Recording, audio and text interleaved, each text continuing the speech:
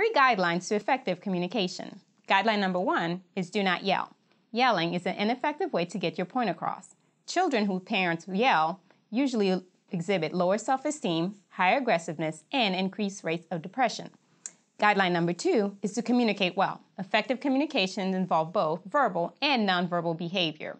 Words are powerful. Less is more impactful. Your tone of voice and a calm voice capture your audience. Body language is another form of communication. Guideline number 3 is to demonstrate it. Children learn more from what you do than what you say. Remember to model whole body listening. Compromise how we meet in the middle with your child. Be open to their idea and also remember to be developmentally correct. If you have any questions, ask us on social media or in the comments below.